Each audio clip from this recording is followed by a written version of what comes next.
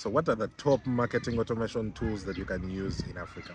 Now, for those that don't know, marketing automation is one of the new trends. Businesses are trying to automate a lot of their messages, their customer journeys, their segmentation, their risk analysis, their everything to do with their customers. And if you're to check other parts of the world, how quickly this has grown has become an indicator of how valuable this is. Now, this trend of marketing automation is only getting started in Africa. Businesses are beginning to adopt marketing automation tools. And in this video, what I'm going to do, I'm just going to share what are the top tools I would recommend for Africans. I know my African brothers, you're looking for price sensitivity, you're looking for things that work in your region. And so I'm going to recommend the tools that would be best suited for your business here in Africa. So the first tool I would recommend is the Tremby marketing automation tool. I would recommend this for one or two reasons. Number one, it's extremely affordable, meaning for most of the in comparison to all the other tools in the world, this is the one you're going to find at the most friendly price. And most importantly, it integrates into the things that you use on a day-to-day, meaning if you're in Kenya, your SMSs work comfortably, your WhatsApp integrations work, it's integrated into your local payment options, the M-Pesas, you can pay with those. Same thing applies to Nigeria, same thing applies to South Africa. So it's best fitted for the continent because it was a platform that was literally built on the African continent, meaning as they were building with the African use cases in mind.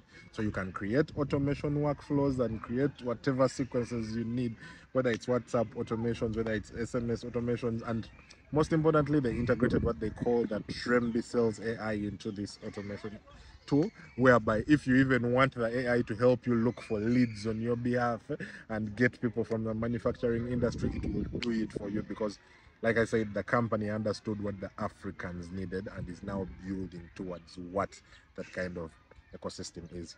Then number two, if you have a bit of a bigger company, you're like the MTNs, the large corporations in Africa, then the better tool to use would be something like Salesforce, their marketing engine. Now, yes, it is extremely expensive, but it has been around for so long. It's a legacy tool, and they have really carved their art out for the biggest of companies. They understand what your needs are as a multi-billion-dollar enterprise. So what they carved out is, yes, we are going to put everything that you need, but factoring in that you are a big company. So as if you're a small company and can't afford a couple of hundreds of thousands of dollars every year, then I would genuinely not recommend that, because the minimum price you're going to find for their marketing automation tool is about $1,000, which is quite on the high end. Now, the third alternative I would have for you is what they call Active Campaign, but this is more friendly to developers. If you have a lot of integration you need to do on the website and you need to add several components from your website and automations being triggered from your website, then the better alternative would be Active Campaign.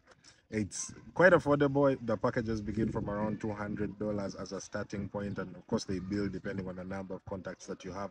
But option number three, if you're more developer oriented and you have a lot of technical capability, that's what would make the best choice for you.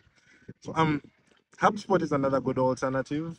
Their marketing campaign systems, their ecosystem to do with marketing campaigns makes a lot of sense. But for the mid-range companies, you have $800 to spend. You have, um, say, you have $20,000 to spend. Then it's also another good alternative. So you check out those four alternatives because they are the best possible choices that you would have within the African continent. I've tested hundreds of these, and from my experience, having set up technology companies in Africa and worked in the tech ecosystem in Africa for the last 10 years, those I would recommend are the four top choices. That's all from me, folks, today. Bye bye for now.